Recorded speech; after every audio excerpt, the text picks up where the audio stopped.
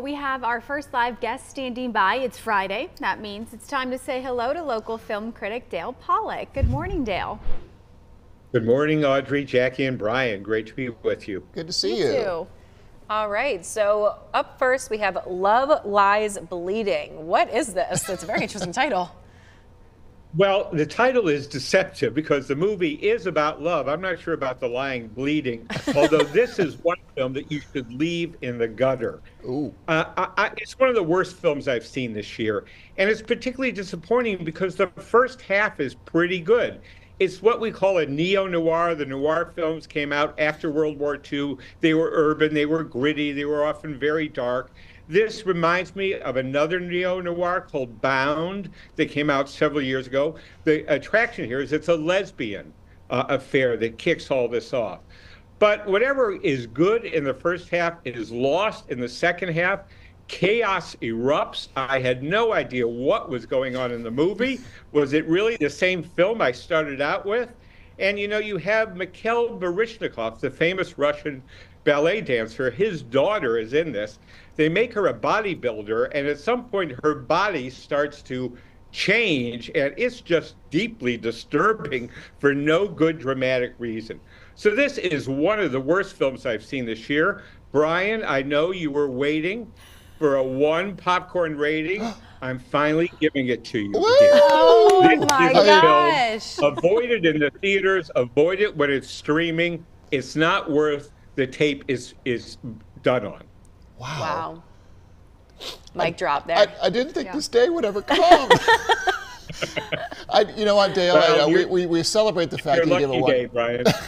you give it 1 popcorn rating. I'm just kind of sad that you had to spend 2 hours on this. That's 2 hours of your life you're just not getting back. It was pretty grim. Yeah. And then I did another 2 hours on the film we're going to talk about next. So my total viewing output this week yielded very little that was good. Oh no! All right. So up next is The First Omen. The First Omen, and you know, it's hard to believe that the original Omen was almost 50 years ago, 1976.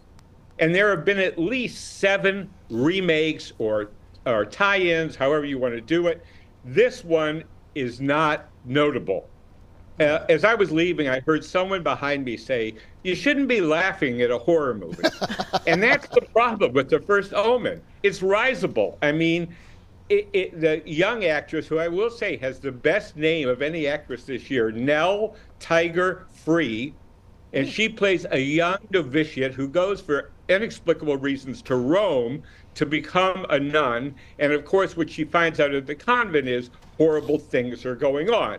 And in fact, it's all leading up to the birth of the devil. So that's the Omen premise. It takes a very long time. The original film isn't even mentioned until the last 5 minutes of the movie. So they're catching on the coattails barely. And this film is just a little better than Love Lies Bleeding, but not much. I was extremely disappointed. I'm giving it 2 popcorns because the actress tried hard. And there's a Brazilian actress named Sonia Braga, who's one of the most loveliest women in the world when she was a star in the 1970s. She plays an elderly nun in this, and she is terrifying. So if they're going to build another movie around this, they should use her character. Yeah. Because she was the scariest thing I've seen all weekend. And her part is very limited, so she isn't able to help the film very much. So this gets 2 popcorns because I didn't want to do 2 1 popcorn reviews in the same week. Dale, but you thought about it, didn't you? I thought about it. This one is pretty bad. No, that's next on Brian's to-do list. Because of the actresses, I'm giving it a little bit of a boost. Okay.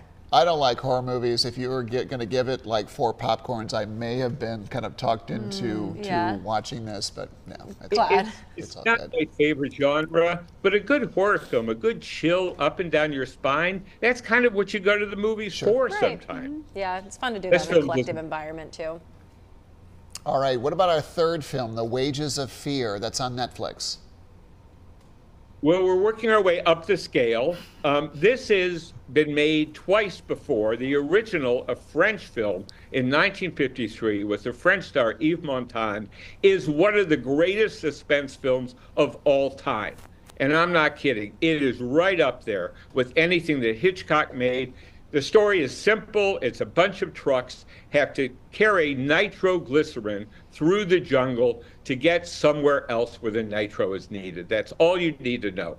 So it's all about the journey. For some reason, they went in this version from 3 trucks to 2, and that meant there was less suspense. So I really questioned that decision.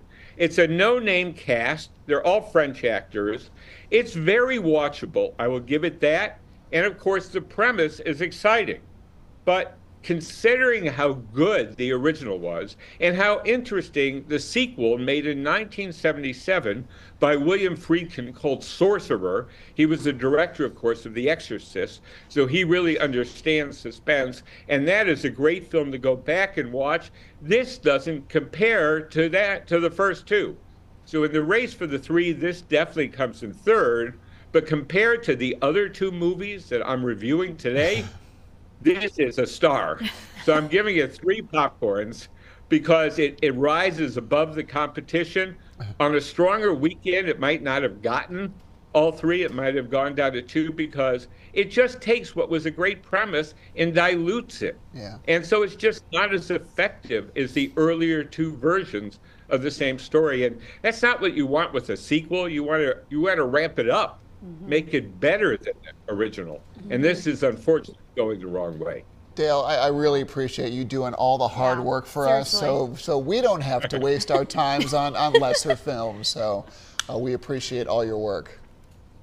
Every once in a while, I got to give us a taste of what else is out there. Sure. That isn't that good. Yeah. And you know, some weekends there's just nothing good to look forward to, and that's why we go to streaming.